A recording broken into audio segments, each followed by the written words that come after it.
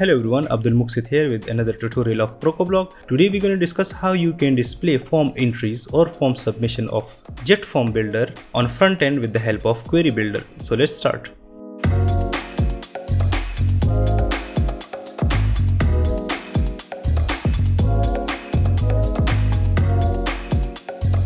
Right now I have a dummy template and a contact us page where I have the form. For this tutorial you need JetFormBuilder, which you can install from the link in the description. You need JetEngine, Elementor or Gutenberg.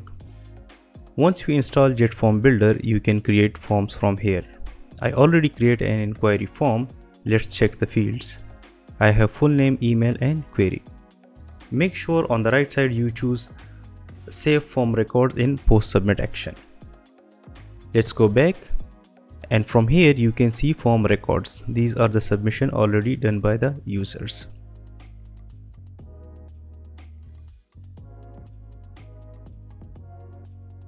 First thing, we need to create a query. Add new form records. In query type we choose JetFormBuilder records. It will ask for the form, which form you want to fetch. We have one form, inquiry form, we will choose that. Now you can filter these records by users also. You can directly enter the user ID or you can choose from the dynamic tag also, like current user and so on. For the form records we have two status, failed and success. You can filter by that as well. Then we have the date query. If you want to check before today or after today, or you want to check for the last 1 week, you can choose from here. You can use the human readable string as well, like today minus 7 days. It will show the previous week records.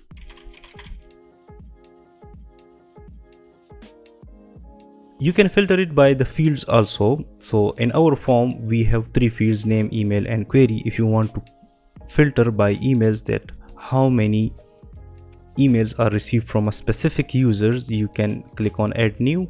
Here we specify the field, for example email, and then we have the comparison operator equal to value like my email, and we choose the type as character. So it will show all records which belongs to the specific member or email. Let's close it. We have show per page. It will show the pagination, that how many records on the listing grid you want to show per page. And we have an offset also, from if you want to start from 0 or from 10 and so on. Let's create the query. The next step is to create the listing item. So we will go to listings, add new, and from post here we will choose query builder from listing source, and we will choose our form records, single form. Let's edit it with Elementor.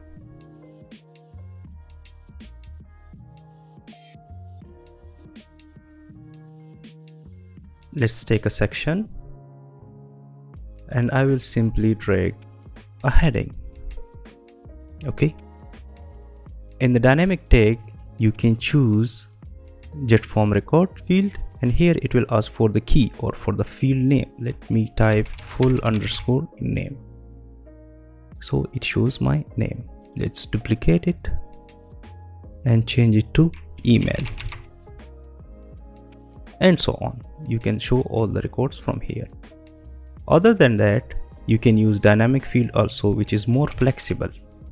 Let's take dynamic field. We will choose post term and user.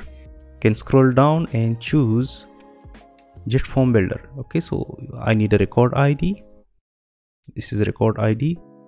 Let me customize the field output ID. Let's take a duplicate and let's choose the submitted date.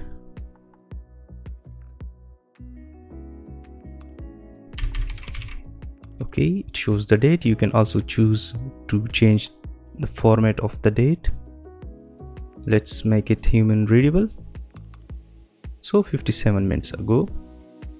Let's take another duplicate. This time we will choose the form fields, but the form field is an array. You have to filter the output by field value this one, get child element from array.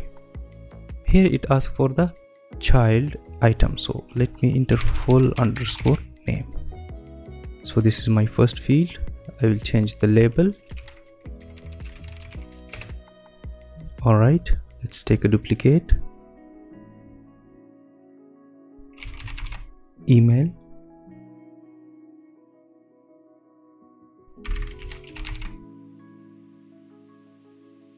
And the query.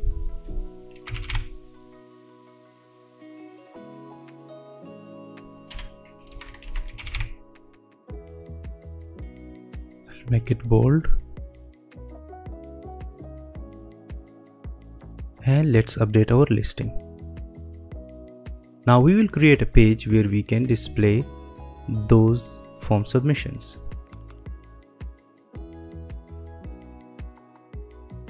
Let's go to pages, add new,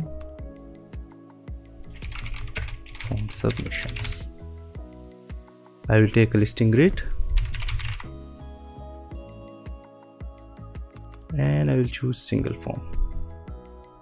So I have two records. I can choose the column to be 2 and publish.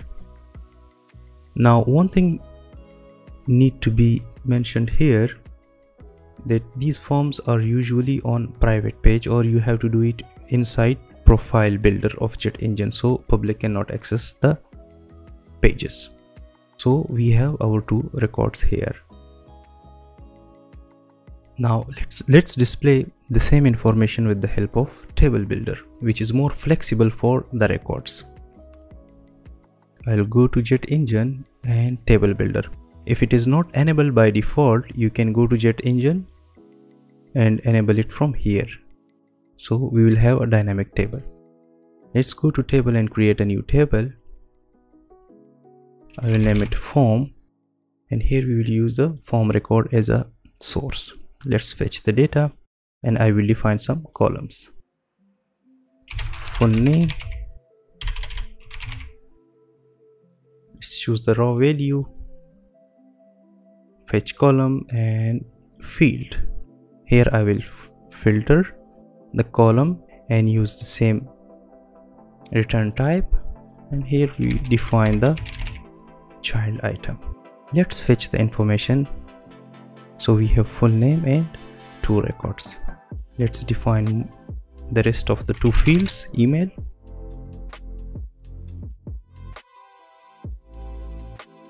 let's filter the output, get element from array, email, and let's take a duplicate from here and we will make it query, and this one query. Let's display the data. Perfect. Let's align the table. Title of the table to the left side. Left. Left and left. Let's preview the data. So everything seems fine. Let's create the table. I will go back to the page where we display our submissions. Let's click on edit.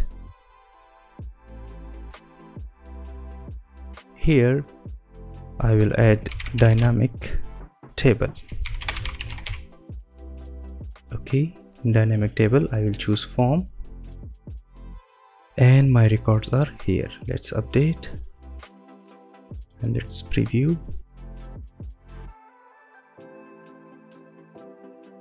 So my data is here. This is as per the listing grid and these are displayed as a table.